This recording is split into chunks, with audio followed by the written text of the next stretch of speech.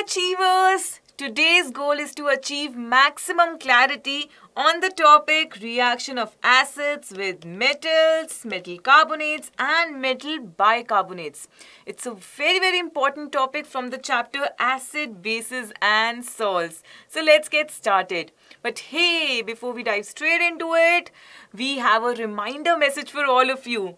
BYJU'S mini learning app is currently absolutely free, but this offer is going to end super soon. It's going to end on 17th of July. So I hope that all of you have availed this offer. If not, right after this session, quickly use this code YTFREE and unlock all the premium features. फटाफट से ये जो opportunity है grab करो and enjoy learning in the most innovative manner. You already know that you can unlock the premium features. You can get so many advantages, starting from 2-teacher advantage to the live classes that you can have, to the assessments. You can schedule the class as per your convenience. You can choose the topic, class timing, everything. So बहुत ही flexible approach होगी यहाँ पे and definitely you'll gain a lot out of it. But reminding you again that the offer is going to end on 17th of July. So what are you waiting for? If you've not availed this yet, right after this short session, I want all of you to go and avail this offer for sure. Coming back to our agenda for today. So today we'll be covering 3 very important NCERT topics. The first is reaction of acids with metals. Then we'll talk about the reaction of acids with metal carbonates, and finally reaction of acids with metal bicarbonates. So basically, how are acids reacting with metals? How are they reacting with carbonates and bicarbonates? आज ये master करेंगे, and let's get started with the first one. Okay, what do we have over here? You can see that we have iron nails. Yes, and you can also see that we have an acid with us, that is sulphuric acid. So, in a way, our reactants are all set. But I want all of you to note the color of the reactants. Because, very soon a chemical reaction is going to take place.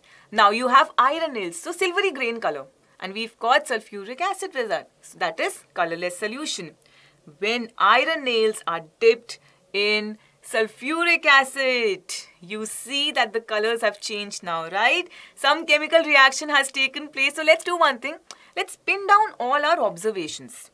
First of all, you can see that iron is getting corroded. Obviously, in the presence of acid, it is getting corroded. Then, do you see bubbles out there? That's the next observation that we have, that bubbles are being formed when iron was being added to sulphuric acid. Next, definitely we can see this one. It's very easy to spot that the color of the solution has changed to light green.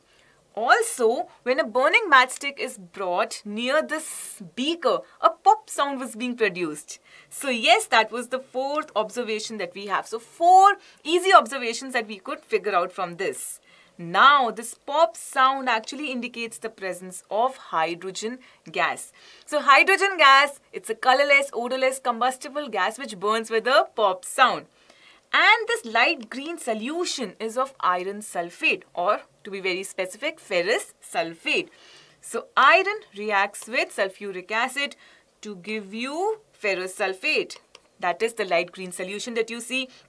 And hydrogen, that is producing the pop sound. Of course, for the evolution of gas, you can definitely use an upward arrow as well. So now we know the products really well. You see a metal reacting with an acid. So in general, we can say that a metal reacts with an acid to give you salt and hydrogen gas. And the salt in this case, the example that we discussed was ferrous sulfate. So alright, now we know what happens when metals react with acids. Based on this, I'm sure you can definitely complete this reaction. So we've got calcium metal, and this metal is reacting with hydrochloric acid to give you a salt that you need to figure out, plus hydrogen gas.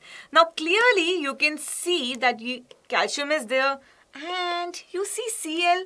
Right, just combine these two. I know what's popping in your mind, what's popping in your head. So this is going to be calcium chloride. Coming to the next equation, we have zinc reacting with some acid. We don't know what the acid is, but we know the salt this time. That is zinc sulfate plus hydrogen. Now this sulfate is like the catch it's the catchy part of the equation which tells us about the acid. So which acid are we talking about? We are talking about sulphuric acid. So there you go. These are the complete equations. In both the equations, you will notice calcium, that's a metal, zinc, that's a metal. Reacting with HCl or H2SO4, they are the acids to give you the corresponding salt plus hydrogen gas. Alright, now you can definitely relate this to your daily life. Pickles are making our food delicious, right? But we always keep them in glass containers and not metal containers. Why are we doing that? Well, let's see. Now, pickles, they contain vinegar, right? And vinegar, of course, contains acetic acid. So the overall nature is acidic.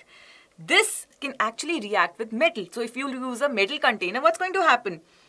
The acid is going to react with metal and produce poisonous salts, and that's why it's advisable not to keep pickles in metallic container, because this toxic metal salt that is going to be produced, it can actually cause food poisoning, and we definitely don't want that, right? So that is why they are being kept in glass containers. Alright, moving on to the next type of reaction of acid with metal carbonate. So the carbonate that we've taken is calcium carbonate over here, and the acid is sulphuric acid. Let's write down the observations now. First of all, bubbles are being formed. This could be hydrogen, isn't it? Okay, let's keep this in mind. This may or may not be hydrogen. Second observation, hey, the gas is extinguishing the matchstick. Then definitely this is not hydrogen, right? Because no pop sound is also being produced. This gas actually is carbon dioxide. So you see brisk effervescence. Brisk effervescence basically means the rapid and vigorous evolution of bubbles with a fizzing sound. So that is what brisk effervescence is, and the gas responsible is carbon dioxide. So there you go. Calcium carbonate reacting with sulphuric acid to give you the salt, that's calcium sulfate, water and carbon dioxide. So in general, what we can say that metal carbonates and bicarbonates or hydrogen carbonates, they react with acids to give you salt, water and carbon dioxide. Look at this example over here. Calcium carbonate reacting with sulphuric acid to give you calcium sulfate, that's the salt, plus water plus carbon dioxide. Similarly, calcium bicarbonate reacting with sulphuric acid to give you calcium sulfate, water and carbon dioxide. In both the cases, you can see the products are the same. But I want all of you to balance the equation to understand the difference in the amount of the product that is being formed.